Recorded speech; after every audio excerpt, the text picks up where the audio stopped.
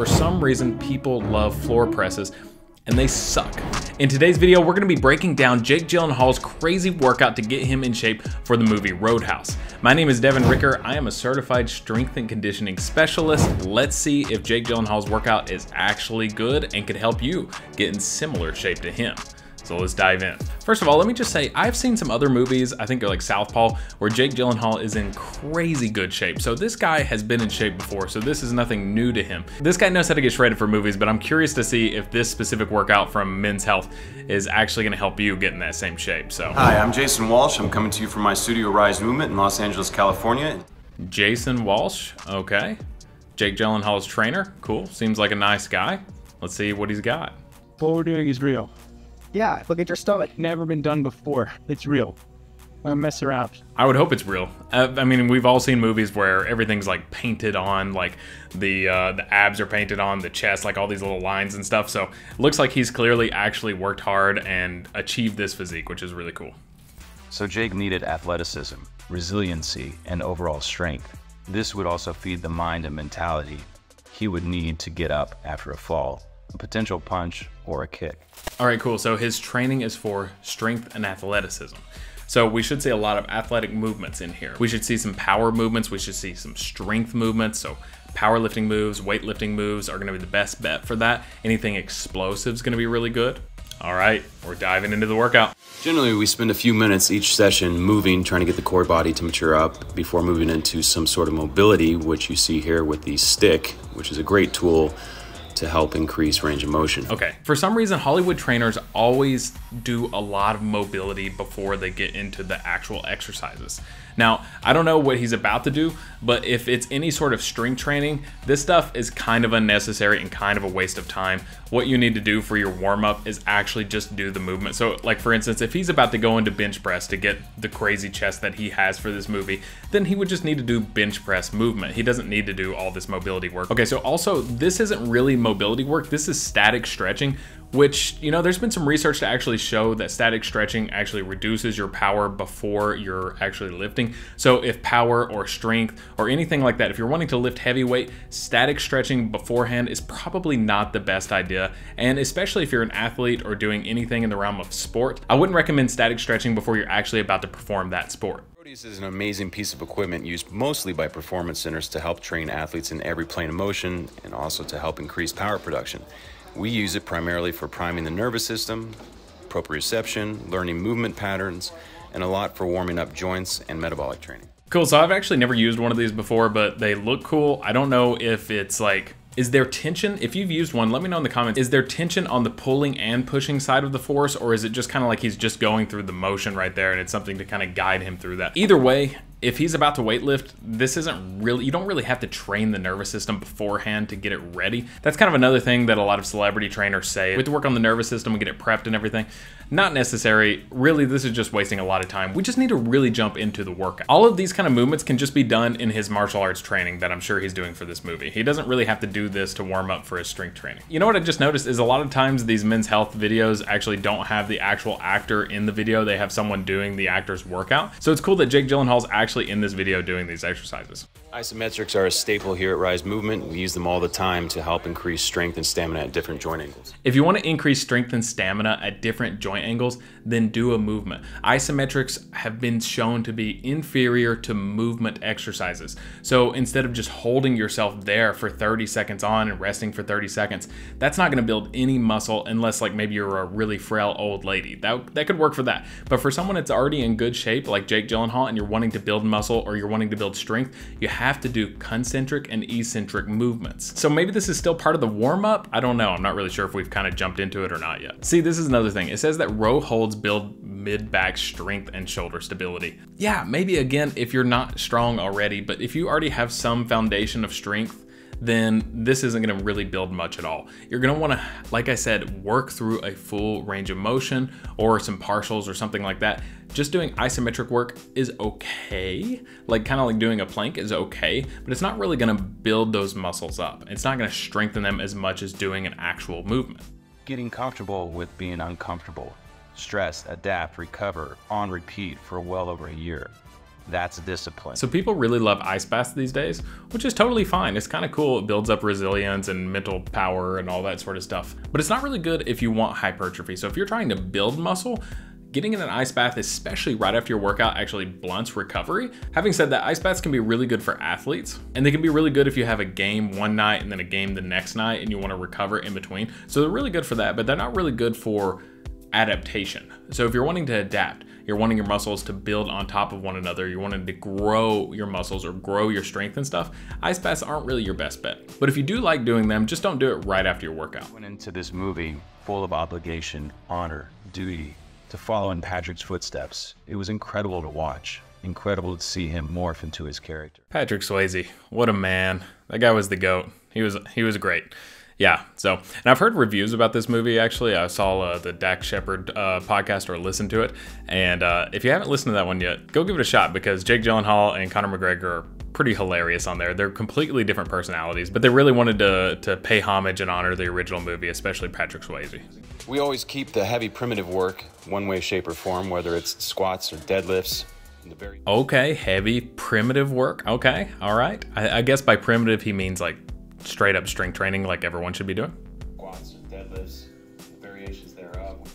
Okay, cool. Safety bar squats. I do like this. The safety bar is the bar with the little handles that come all the way around here. It's really good if you have bad shoulders or just don't have really good mobility in those shoulders. So staying right there is really good. If he's doing all this mobility work, I don't see why he's not just doing normal barbell squats. But you know what? Safety bars are just as good. So holding it right there might just be more comfortable, which is really cool. And 3 to 4 sets of 6 to 8 is pretty cool. That's pretty decent for strength / hypertrophy. So I like these sets. I like these reps right here. This is good. Hey, that's what I said. Safety bar squats blast your legs without challenging your shoulder mobility. Yep. So if you have a safety bar, give it a shot. It's a pretty cool device. Looks like he's got a pretty decent range of motion. I'd like to see it from the side, but from the front, looks pretty decent. No safety bar, do kettlebell front squats instead. You just can't really overload the muscles as much with kettlebells as you can with barbell exercises. I would say if you don't have a safety bar and you have bad shoulder mobility, just don't do squats. You could also do Smith machine squats, but I would probably prefer just leg press or something like that instead. Grip work is essential, as it seems to be one of the limiting factors in the gym. Okay, so a forearm drill. I've actually never seen this device right here. It looks like it's set up on a cage. So that's actually a really cool device. I don't know if that's necessary to get the physique like he's got, like these abs right here, this chest right here. Nothing I've seen so far will get you those abs, chest, or like the lats that are popping out. So this forearm work is kind of cool. It's supplemental. Maybe it's really good if you're into jiu-jitsu or some sort of martial art or something like that, or anything that involves forearms. But overall, for looks, forearms, not like a huge deal. So, I mean, you can, like you said, pepper them in a little bit, but I would definitely wouldn't have included that in this workout video. I haven't seen anything yet that's gonna convince me that you're gonna look like Jake Gyllenhaal, and especially not these forearm drills. Forearm strength also correlates heavily with longevity. That's true. It's actually one of the best correlations that we have with longevity, along with VO2 max. But it's not forearm strength specifically. So if you're always working your forearms out, it doesn't mean you're gonna live longer. It's actually more of an integrator of all the work that you've actually been doing. So for instance, someone that deadlifts 300 or 400 may live a little bit longer than someone that can only deadlift 100. And the person that can deadlift that 300 to 400 pounds is naturally gonna have a stronger grip strength than the person that can only grip strength 100 pounds. But it's not the grip strength specifically, it's the overall strength of the body. So the stronger you are overall, that is what's linked to longevity. And the best way that we have to test that is through forearm and grip strength. Here we see some examples more relatable to MMA training, keeping the body in check with offset loading and movements more imperative to sport. So the offset training can be pretty decent for MMA training. I'm still not convinced Jake Gyllenhaal is going to get ripped with just doing those kind of exercises. Like, we haven't seen anything to build his arms, shoulders, chest, anything like that yet. We've seen a lot of leg movements, and yeah, that can be pretty decent for MMA kind of stuff. This right here, bag jump overs, can be a pretty decent drill for jiu-jitsu, you know, passing guard and things like that. But other than that, it's not really good for building strength like it says right here. It could be decent for agility, but not really strength. Here we go. Finally, we're gonna be working the chest out. Let's see what he does.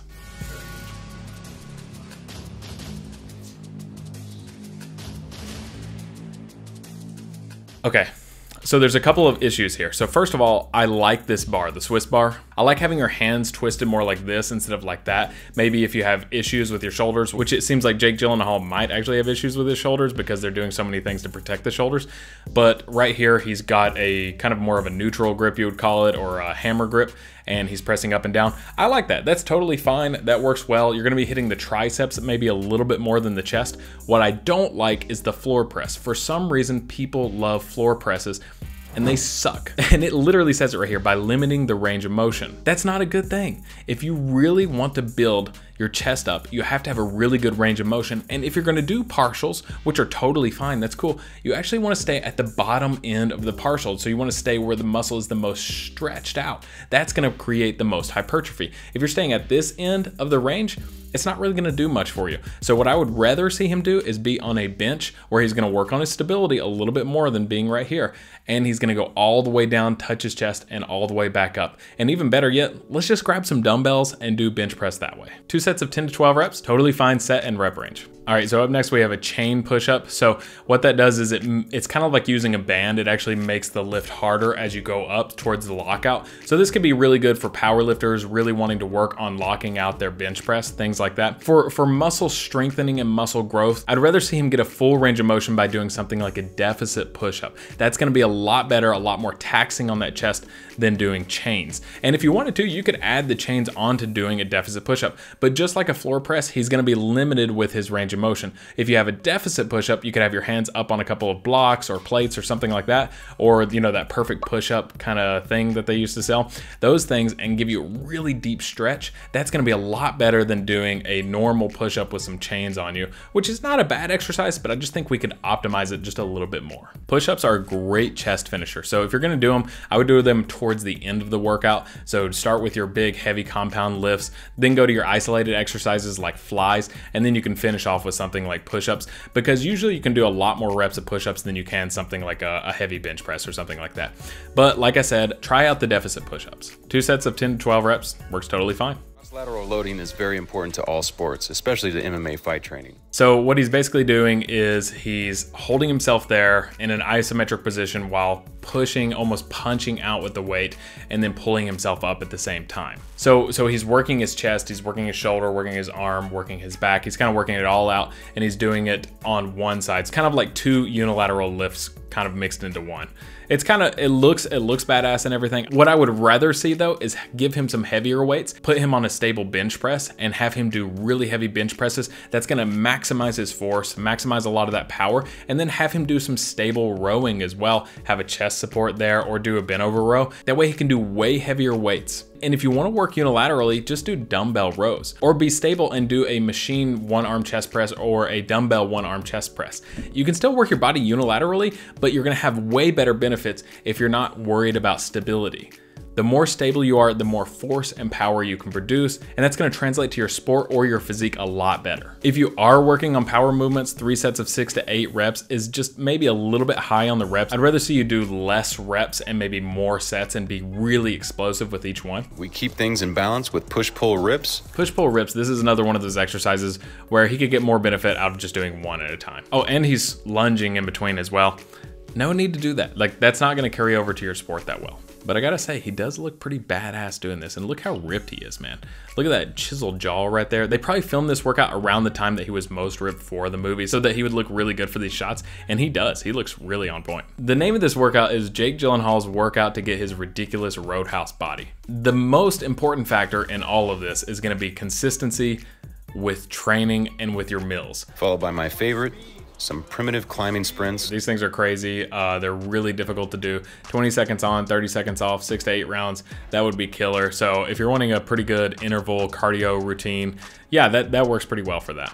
But I wouldn't do it right after the workout if building strength or building muscle is your primary goal. This is Jake and I right before the UFC weigh-in Las Vegas. Taking a little bit of sugar, get a lot of reps in, push-ups, sit-ups, and voila. The muscles swell up and look full. Cool, so that's actually really cool. That's a bodybuilding technique. They take in a lot of sugar right before you're about to go on stage. So they did the same thing here as he was about to go out to film his scene. That's pretty cool, I like that.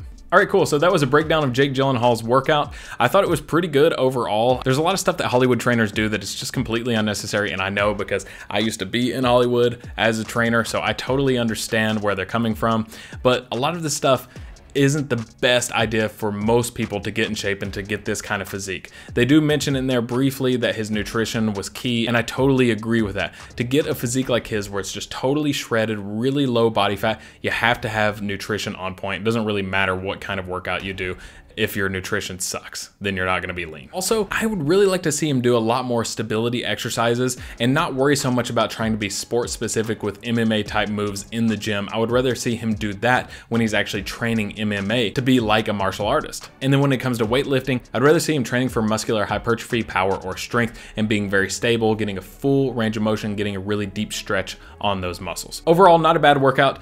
To get a physique like Jake Gyllenhaal's to really look like this for the average person, I'm probably gonna give this maybe a B minus, something like that. It's still a decent workout. I like the sets and reps. I like some of the movements and stuff, but you could definitely add in a few things to really optimize it. So overall, well done, Jake Gyllenhaal. Great job. You look great for the movie. And if you guys are still watching all the way to the end, thank you very much. Feel free to like this video, and I'll catch you in the next one.